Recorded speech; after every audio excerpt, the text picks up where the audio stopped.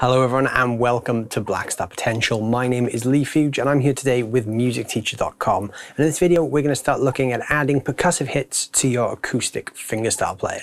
Adding percussive hits to acoustic fingerstyle is a great way to take your acoustic playing to another place and make it a little bit more interesting. If you're bored of playing the same fingerpicked rhythms and strummed patterns, some percussive hits can really give your playing another dimension. It can really make it sound like you're self-accompanying yourself and give the impression of a percussionist being with you at the same time. Adding a percussive element to your playing is a great technique to have in your trick bag. You've probably heard this ranging from players like Ed Sheeran and John Mayer right up to guys like John Gomm and Newton Faulkner. It doesn't have to be super complex or super technical. You can do this at a basic level and really transform your acoustic playing. All of the tones you're hearing in this video are coming from the Blackstar Sonnet 60. So I've got my acoustic plugged straight into the Sonnet and I'm running out of the XLR DI output on the back straight into my audio interface. All of the examples in this video are going to be played with just 3 chords. So I'm going to be using a G chord here with all 4 fingers. I'm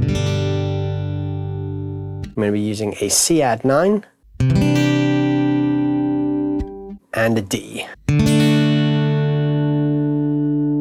The percussive element of this involves using your picking hand to strike the guitar to create different percussive sounds. So the most common ones are a slap on the top string, so I'm going to be using my thumb to get this click sound, or I can use the heel of my hand to get a more thump sound. I can also combine the two.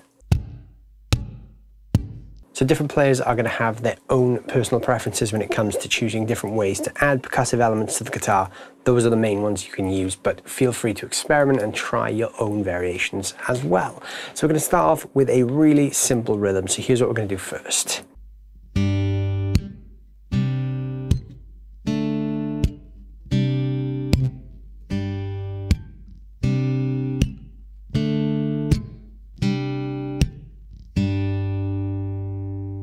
So this first one is just played very, very straight. On the first beat, I'm playing the root of the G chord and the G and B strings together.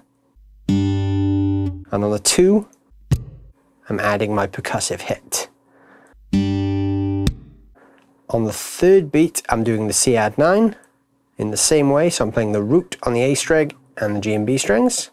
And that percussive hit on the 4. The second bar, I'm playing the D chord. This time I'm playing the root on the D string and the G and B strings together on the 1 beat, with a percussive hit on the 2, and then the C add 9 on the 3. So here's that one slowly.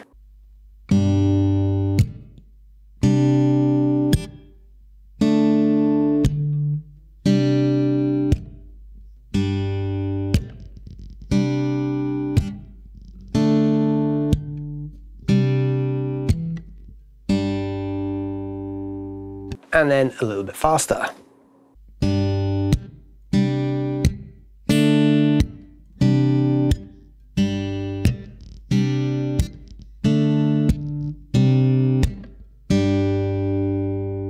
So when you start playing percussive fingerstyle, exercises like that are very important because that sets you up with the foundation. It gives you the skills to change between the chords and add the percussive element while still staying in time. So now we're going to take this a little bit further. So here's the second exercise.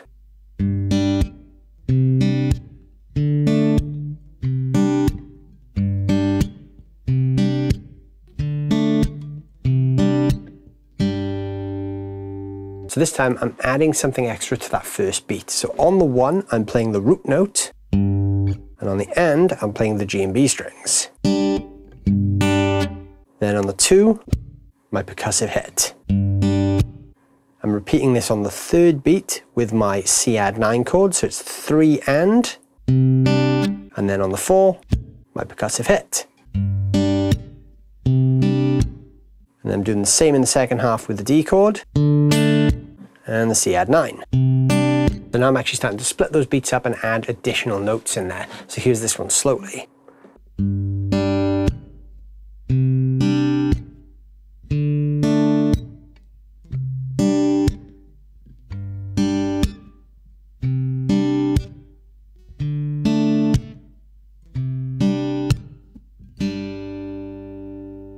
And again at full speed.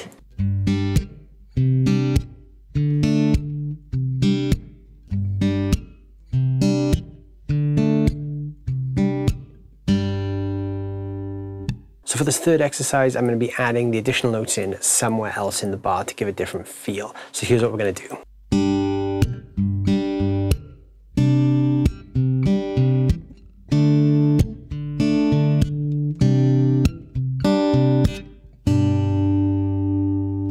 So that time you'll notice my additional notes came between my two percussive hits, which are on the 2 and the 4. So on the 1 beat, I'm just playing my chord. So I'm playing the root and the G and B strings. Then on the 2, I'm doing my hit. On the and of 2, I'm playing that root note of the chord. Then I'm playing the G and B on the 3rd beat. And then the root again on the and of 3.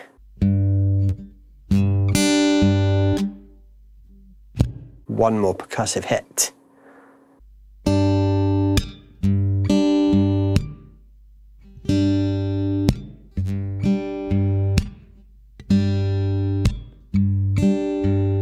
So like with all percussive guitar-based techniques, the rhythm is very important. So get that rhythm in your head, think about where those percussive hits are falling and where you're going to be alternating between your thumb and your picked fingers rather than just playing the whole chord or the segment of the chord you're playing all at the same time. So in this one, I'm actually doing a full bar on each chord. So I'm going to do a bar of the G like you just saw there. Then we're going to the C add 9.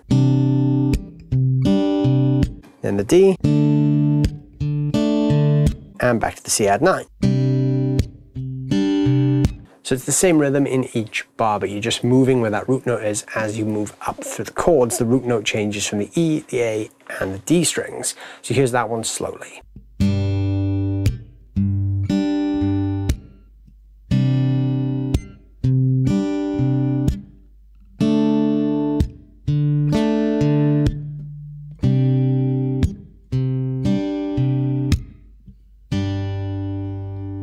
And once again at full speed.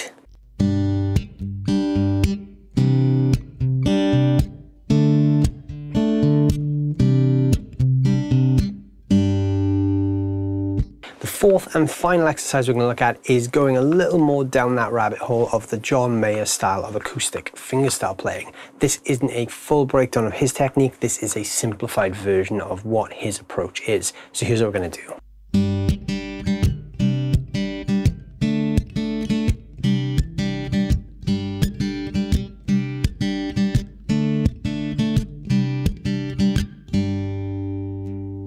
So this one is a little bit more complicated. I'm bringing in some 16th notes as well. So I'm actually starting on the 1 with the chord, so I'm playing the root and the G and B together. And then I'm doing my percussive hit on the and. So it's 1 and. On the 2 and the E of the 2, so when we've got the first 16th note there, I'm going, so just the G and the B string twice, so 2 E. And then another percussive hit on the and of 2.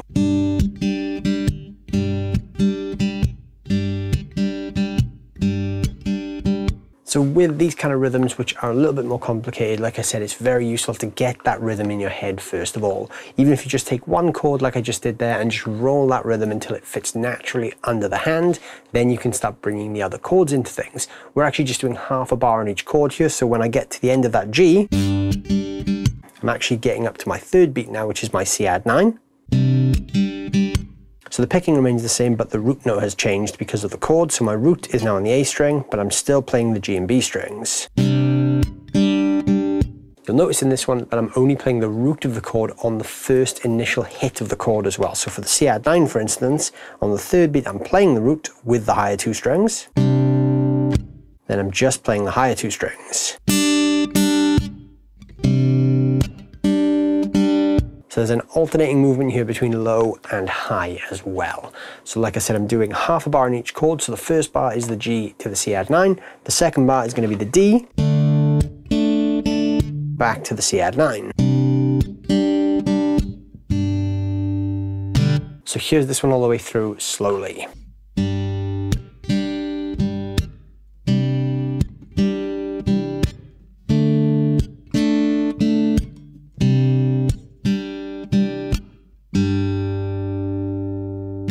and once again at full speed.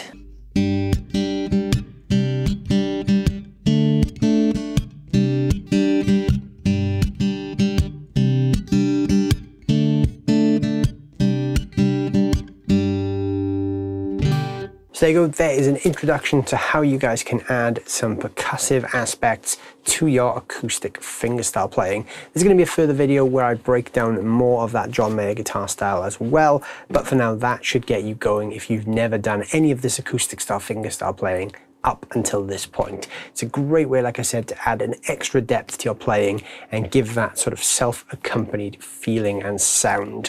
When you're doing this, you will notice that the percussive hits can spike a lot louder than the pick notes. If that is the case, you can use a compressor to level it out. So I'm using a compressor in post-production just to tame those peaks because I'm quite heavy-handed. But if you wanted, you could line up a compressor pedal in front of the amp just to tame those percussive hits as well if you are going a bit too hard on them. Thank you all so much for watching. I hope you've enjoyed this video. Let me know down below in the comments how you've gotten on with this technique, and if there are any other topics you'd like to see us talk about in these videos, please put those below as well. And don't forget to check out Blackstar Amplification on YouTube for more videos just like this.